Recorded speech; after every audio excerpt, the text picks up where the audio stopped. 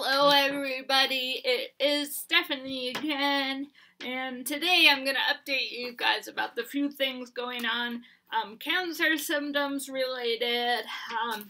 So first of all, I've been losing my voice, and so it sounds like I have laryngitis sometimes, even in the morning when I'm trying to say something to the dogs. I just end up whispering because that has been going on the last week or so. So even the lady I work with yesterday said, yeah, I noticed that your voice kept doing that. So that is one, and I've been having my lips bleeding. And now I have sores, when I open my mouth, that haven't healed. I've been using Neosporin, so they bleed, and my lips have areas where they just start bleeding too. So I think it's becoming more just because it's a long time until the 8th when I get to go in and find the results. So this is just stuff I haven't experienced yet. Right.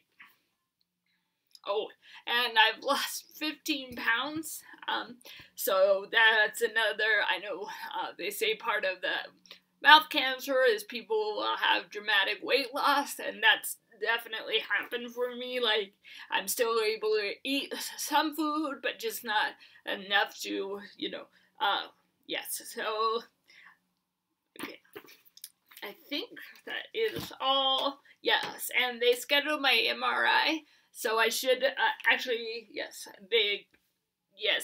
still waiting for that appointment for them to call me for that. So prayers about that would be great. Just getting in quickly to get my MRI. All right. So through habits, faith, and prayer, it is possible for all of us to find waters still enough to help us remember with gratitude all the healing we have known, no matter how lost we have been. We can go to the places. Oh wait, I forgot to tell you guys about the medicine. Oh yes, so I thought that was a big thing. I skipped there. Gotta wet my whistle. Okay.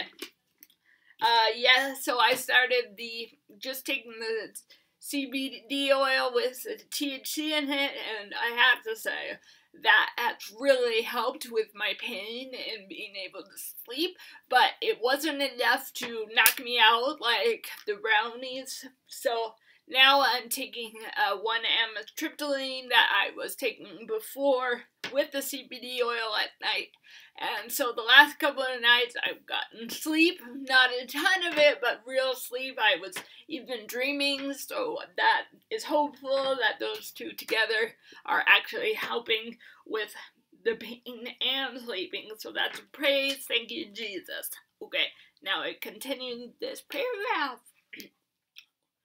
We can go to the places and people that call us into a deep calm that allows us to feel found. In those spaces, we can string the words of amazing grace.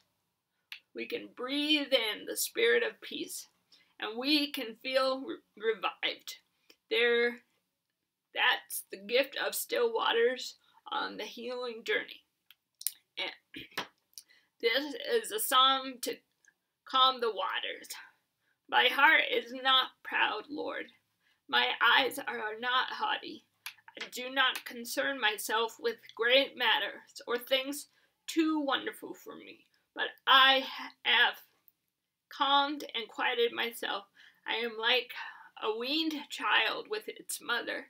Like a weaned child, I am content.